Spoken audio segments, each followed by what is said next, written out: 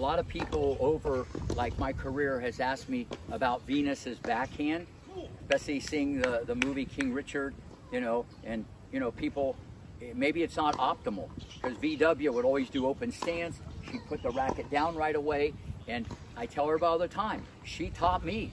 That's why I came up with this long ago. Not a right way, wrong way, a better way. Her backhand down the line is money in the bank.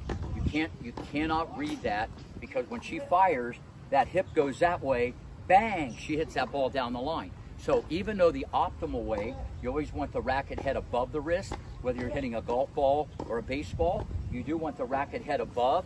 The great VW put the racket down, but remember, I knew she was gonna be 6'1", maybe a $145, a $160, and more importantly, she could hit this thing with an open stance. What everybody thought was a liability, which maybe it was in some areas biomechanically, I saw it as a weapon. And I tell everybody all the time, everything in life is in the eye of the beholder, and what you may see, it could be different than Rick may see.